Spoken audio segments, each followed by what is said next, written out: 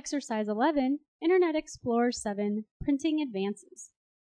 IE 7 gives great results when printing web pages. IE shrinks web pages to fit on paper correctly so you can get the result you want with less waste. You can save even more paper by turning off headers and footers. Finally, if you just want to print a selection of a web page, simply highlight it before printing. Open Internet Explorer and click on the Favorites Center.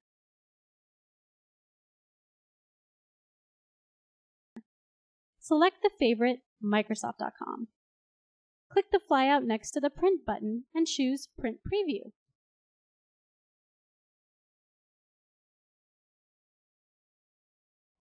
Change the print size from Shrink to Fit to 100% to show how web pages usually won't fit on a page nicely.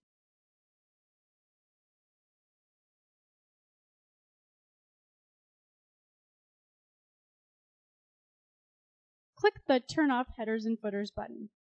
Close Print Preview. Highlight some text on the page and then select Print Preview again.